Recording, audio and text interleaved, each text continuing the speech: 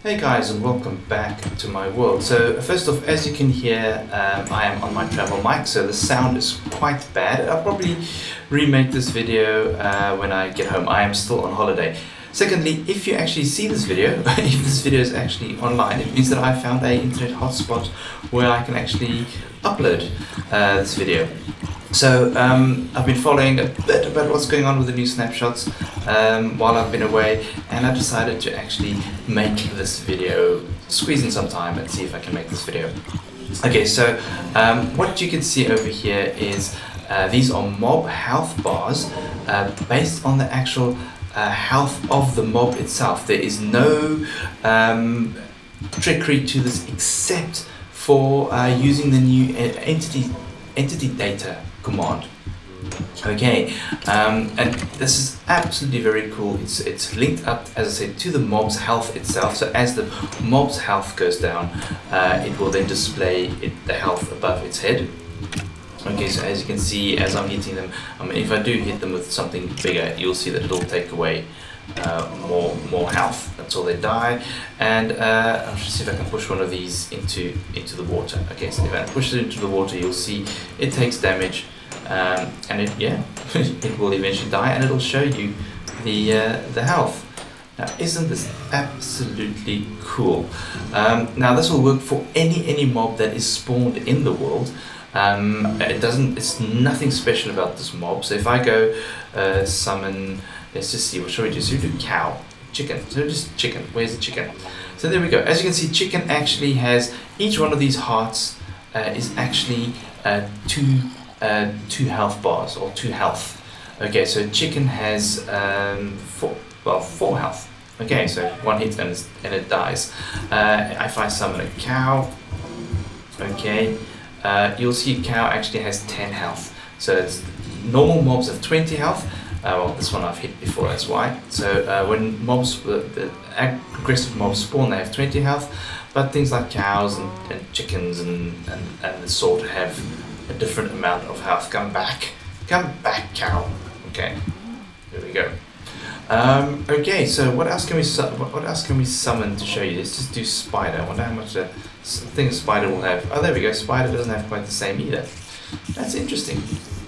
Okay, as you can see, anything I summon in will automatically get the health bar added to it. Okay, so let's quickly go and have a look how this works. Now, this I'm not going to show you on this map because this is the little adventure slash super hostile map that I'm working on. So yeah, let's go and have a look. Okay, so if we go to here. Okay, so this concept is actually quite simple, and it only requires 2 command blocks to run. However, you do need the set of 2 command blocks for each level of health. Okay, so if I summon a zombie, come on, okay, you'll see that I do have 10 hearts there, but a zombie actually has 20 health, so it's 2 health points per heart. It's just to kind of lessen the command blocks as well as actually just lessening the display itself. Okay, so as you've guessed, that is actually the zombie's name. So that's the name bar that you see at the top. Okay, so it's called full hearts, basically. Okay, so the 2 commands. First off, I'm going to be doing a partial NBT test to see if this zombie or any entity actually has how much health they have. Now, unfortunately, player selectors does not allow us to inject partial NBT into them. So we need a roundabout way to figure out which entity has which health. So for that, we're going to be using the scoreboard. Okay, so we're going to go, now, first off, I've created a scoreboard objective called health bar, which is a dummy objective. So you do need to create this first. So what I'm going to be doing is I'm going to be setting all players, that's an entity, I'm going to be setting their health bar to 20 if their partial NBT health equals to 20. Okay, so I'm going to be testing to see if they've got 20. If they have 20, I'm then going to put the sidebar, or I'm going to put the health bar scoreboard objective to 20.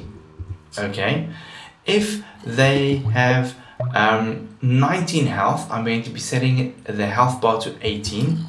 If they've got 18 health, I'm going to be setting the health bar to 18.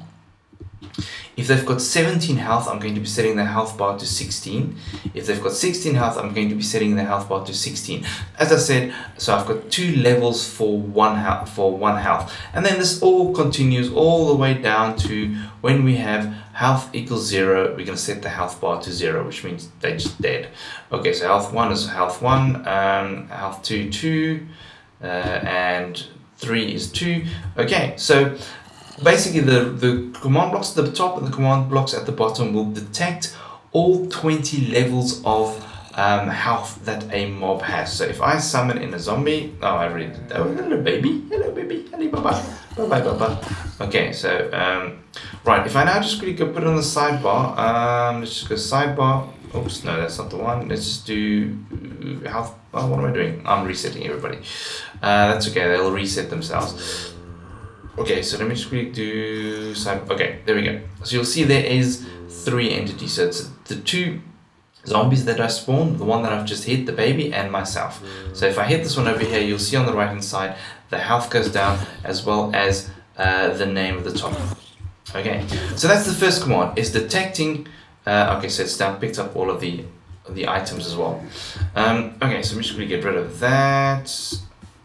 Right, so that's the first one. We're detecting the health. We're then giving every single entity a score based on that health. Okay, and then we do the entity data. So what we're going to be doing is we're going to go run the new entity data command, which was added in the latest snapshot. So entity data at entity score underscore health bar minimum 20 score health bar equals 20. So when they've exactly got 20 health, we are going to be changing the custom name to 10 full hearts. So it's fully colored hearts.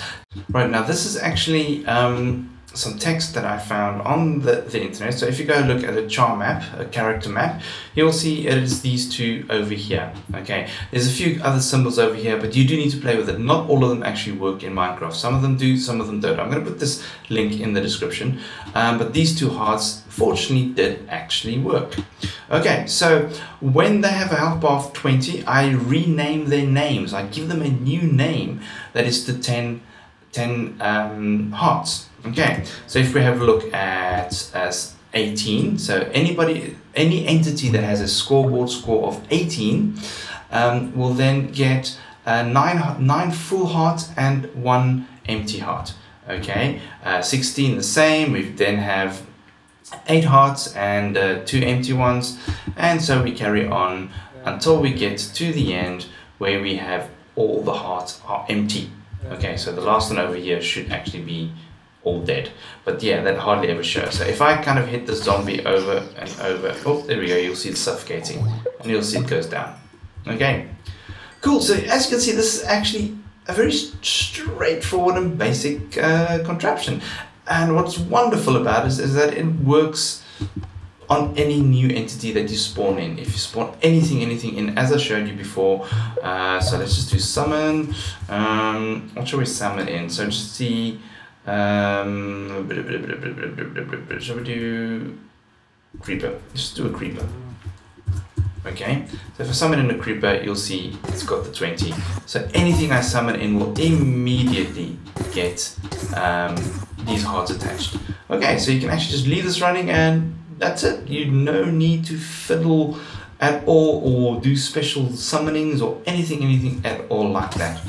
Cool, guys. Once again, I do apologize for the bad sound of quality that I've got here. I will be home in a week or so, and then we should return to normal. Yeah, cool, guys. Thank you very much for watching, and as always, I will check you all later.